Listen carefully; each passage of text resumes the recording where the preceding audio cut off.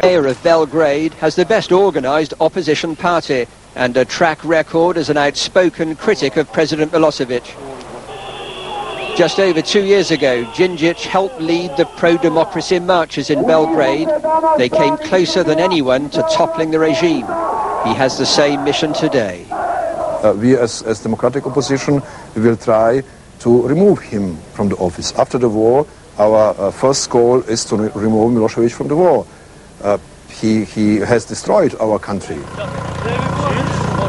The flight of refugees from Kosovo and their detailed accounts of Serb atrocities there have convinced Zoran Đinđić of the need for a Nuremberg-style war crimes trial, with Milosevic held personally accountable. Milosevic is responsible for all what is happened in this country.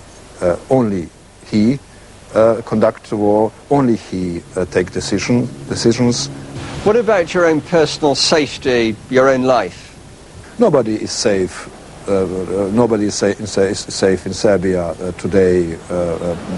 We have thousands of victims of the war. Are you taking a risk just talking to me today? It's a risk of profession. You cannot be a democratic opposition in Balkan without risk.